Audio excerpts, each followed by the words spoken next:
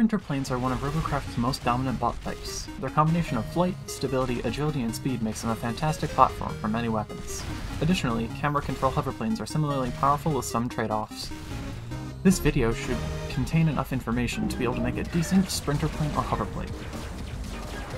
Pros and cons of sprinterplanes versus hoverplanes. Sprinterplanes are better for rail and flank, have better ground agility, and have the ability to sprinter jump. But they have worse air agility, less base speed, and aren't as good for mortar due to their height. Hoverplanes have better air agility, higher base speed, and more weapon mount options, but have worse ground agility, can be finicky with flak and rail, and can be more difficult to control. Sprinterplanes are most suitable for dual mega weapon loadouts. A common combination is Tier 5 rail plus Tier 5 ion. Sprinterplanes are arguably the best platform for Tier 5 rail and work well with any heavy-hitting slow weapon. The only weapons sprinterplanes are not suitable for are mortar and seeker. To build one, first, place your legs with a rod directly connecting them. This will help avoid the speed penalty for losing one leg.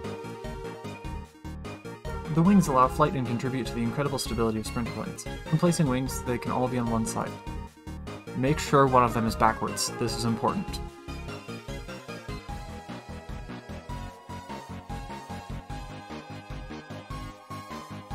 The pitch rudders, placed flat facing the front or back of the bay, are what make the wings function correctly. It is best to have some pitch rudders in the front and back of the bot. To my knowledge, pitch rudders work best when opposite to the wings. So if the wings are on the right side, I'd want my pitch rudders more to the left and vice versa. Without them, flight doesn't work properly. If any of your rudders remain, your sprinterplane should be stable, even when heavily damaged. The hoverblades act as backup movement and improve agility greatly.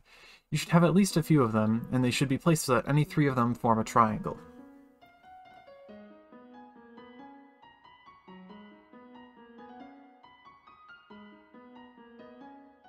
A common armor choice for sprinterplanes is Mega Hovers, because they give speed boost, have a lot of health per CPU, and don't weigh that much.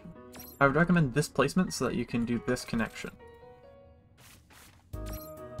Additionally, if you copy the rudder placements I used earlier, you should be able to tuck a Tier 4 propeller right in here.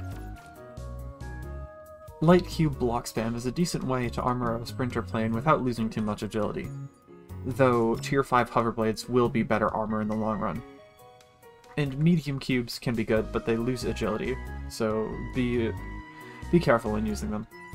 Another common thing to do on sprinterplanes is hover spam, like Boomer Doomer did here, where you put a bunch of Tier 4 hoverblades for extra speed boost. For a finishing touch, you can move your sprinterplane to the back of the bay for slightly better air controls. Don't ask why this works, it's free gem code.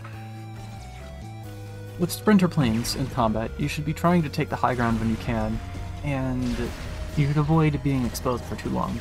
You don't have a massive health pool.